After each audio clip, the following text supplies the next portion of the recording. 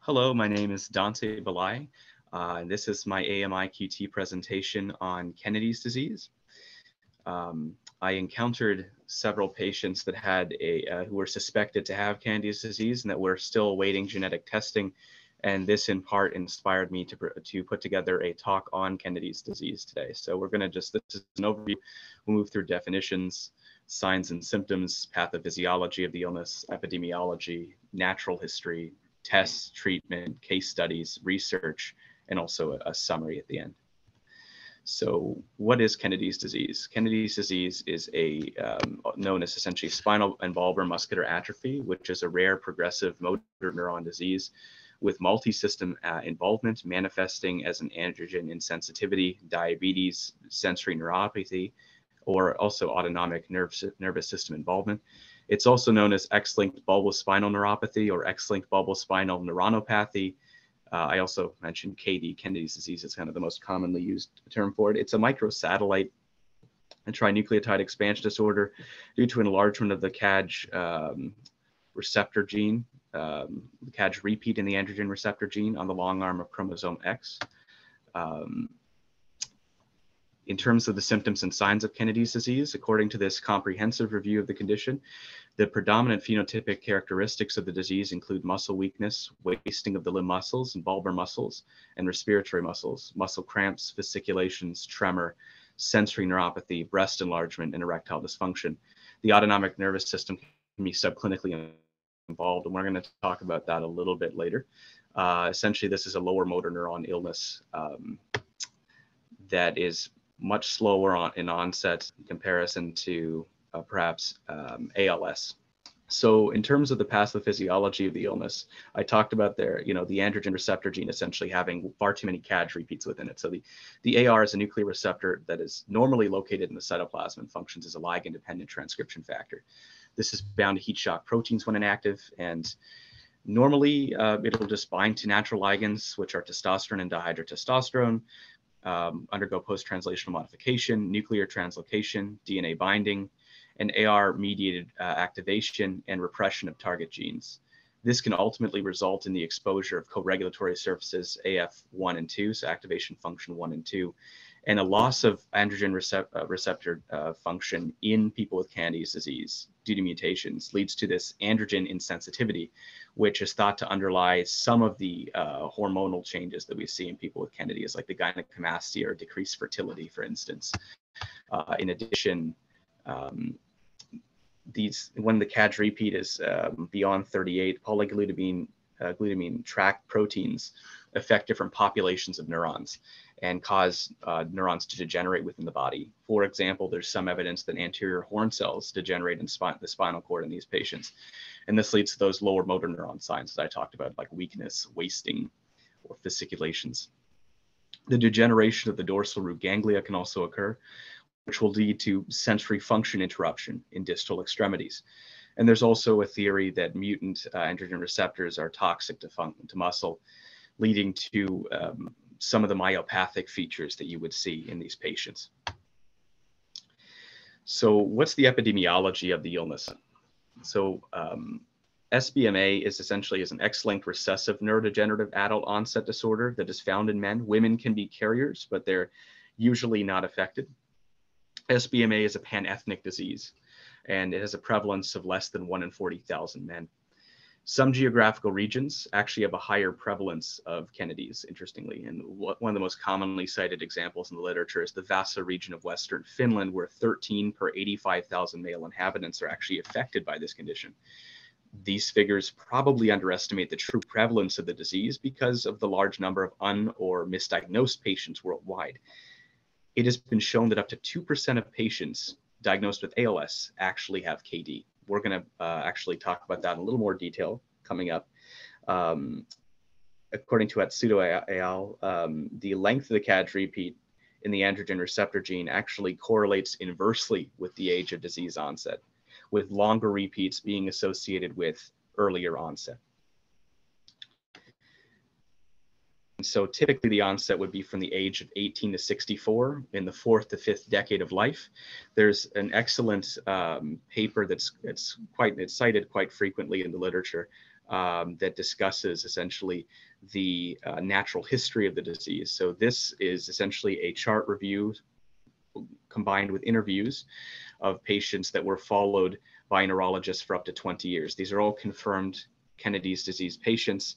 And what they did is they essentially characterized different activities of daily living, and were able to correlate this with the age of onset of certain symptoms. So for instance, one would expect that on average in the cohort of patients by one's 30s, one would experience hand tremor.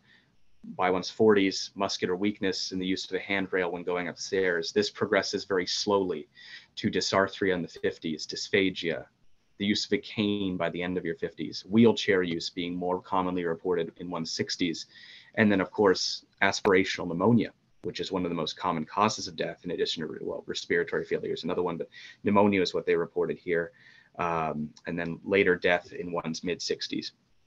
So this differs wildly from motor neuron disease in the sense that it's a much slower onset.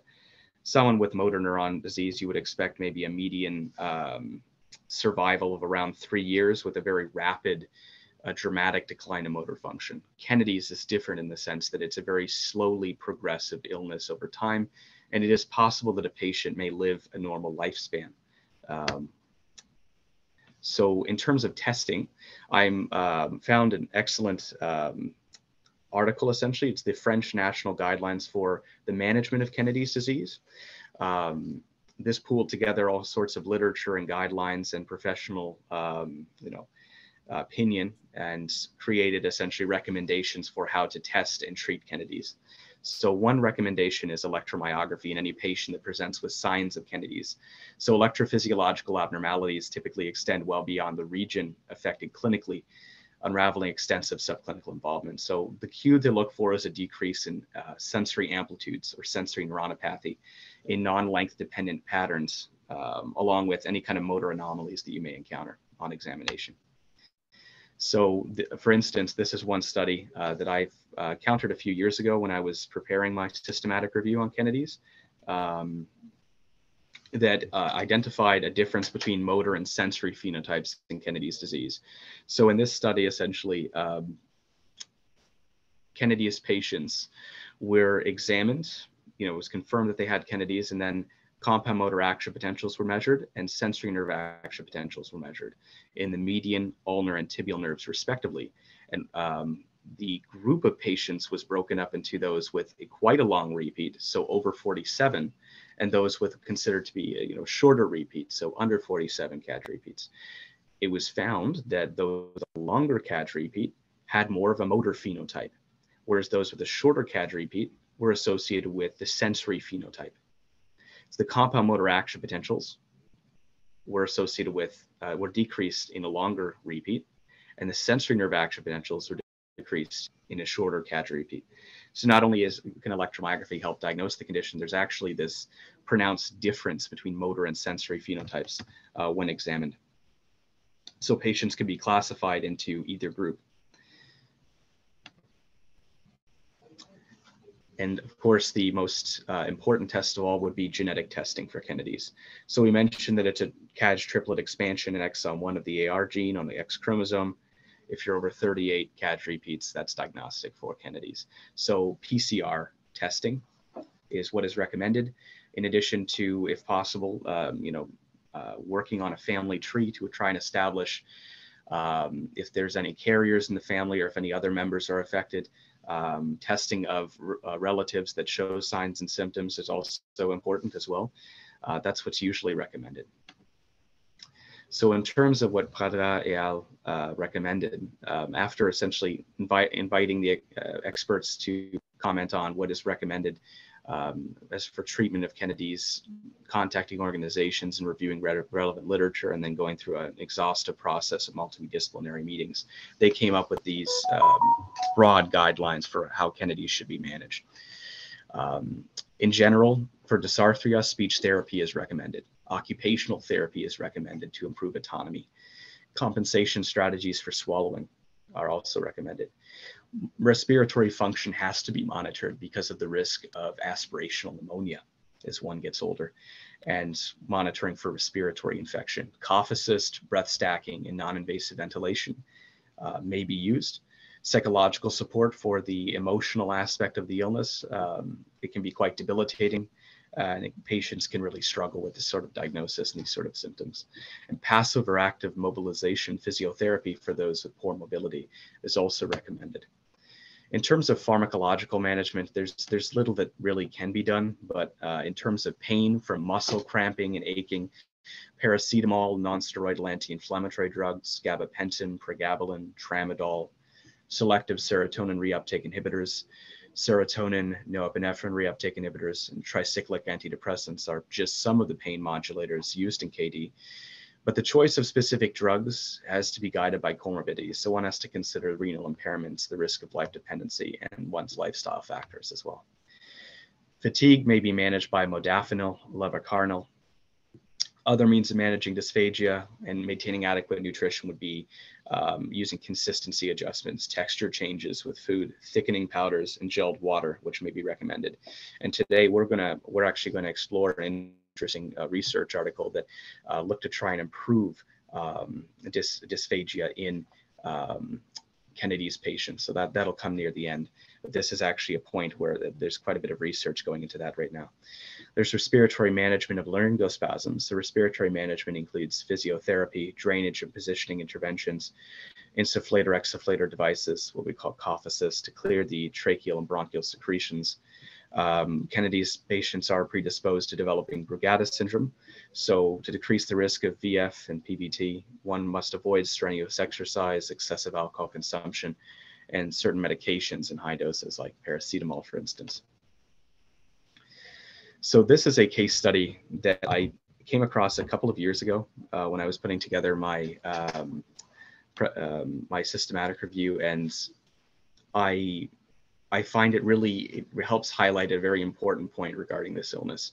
So this is a 29-year-old Afro-Caribbean male who had symptoms and signs including muscle weakness in his thighs, fatigue after exercise, fasciculations, cramping, and tremor since the age of 18. Over the past several months, he has also experienced similar symptoms in his fingertips. His feet usually feel cool, and he reported decreased sweating. Swallowing wasn't a difficulty, but he noticed some phlegm accumulating in his throat. No choking.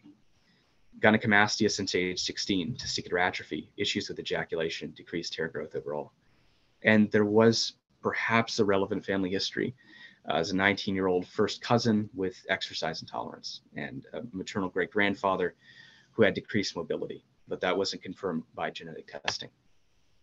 What they found was that ultimately, on examination, he had pronounced bilateral gynecomastia, fibrillations of his muscles, atrophy of his tongue, weakness of the orbicularis oculi and orbicularis oris, prominent perioral fasciculations, severe limb weakness in his shoulders, thighs, and toes bilaterally, and difficulty when standing.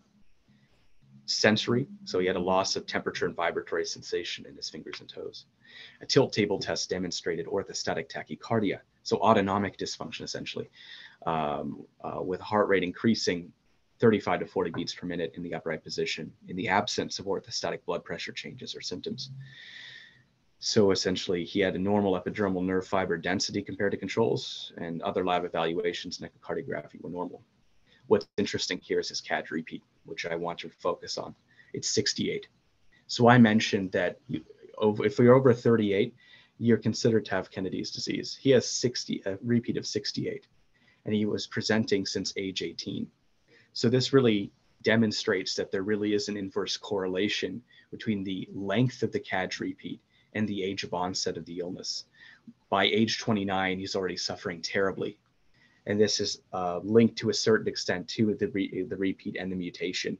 So it really can have an impact on someone's outlook and the difficulties that they may face in life.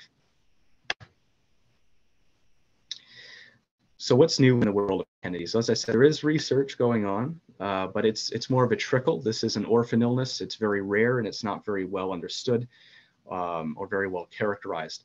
But one type of study that's often going on, types of studies that have been trialed are androgen suppression studies.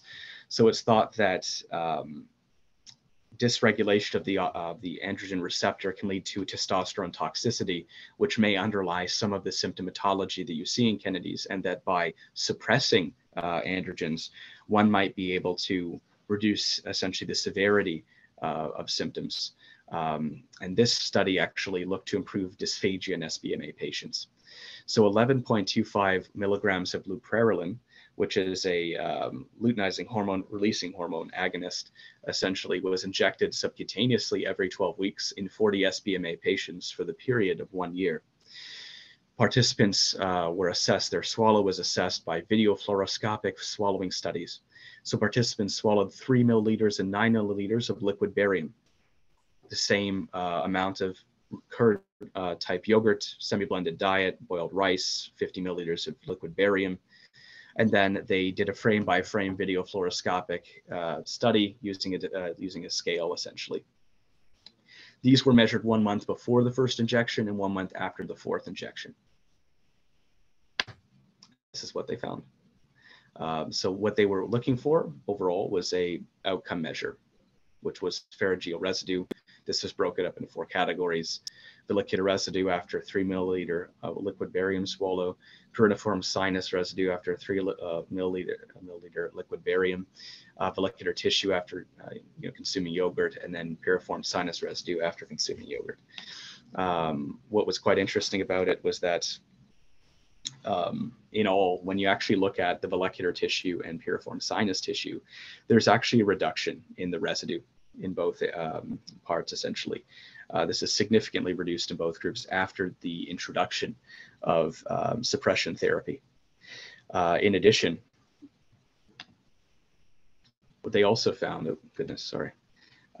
that when they were measuring the amyotrophic lateral sclerosis functional rating scale, which is essentially a scale that consists of 4 domains, including bulbar, fine motor, gross motor, and respiratory subscores, where each item is scored on a 4-point scale and a higher score indicating higher level of function. They found that after the use of AST, essentially, there was an improvement in the score overall, which was interesting. So the swallowing subscore was improved. Overall, they concluded that leuprarelin significantly reduced the pharyngeal residue in patients with SBMA after 1 year of treatment without any serious adverse effects. But they cautioned that longitudinal studies were needed to confirm the results. So, as I said, a current active area of research is looking at ways of using androgen suppression to potentially help Kennedy's patients. But unfortunately, more research is needed currently. There aren't very many studies in existence, given that it's an orphan illness. So in summary, KD is an X-linked recessive lower motor neuron disorder. CAG repeat of over 38 is pathognomonic for KD. It's a rare illness, therefore there's very little literature on it. There's very little that's known about KD. Current treatment involves managing symptoms, and currently there's no cure, unfortunately. Thank you very much for listening to my presentation. If anyone has any questions, please let me know. These are my references. Thank you kindly.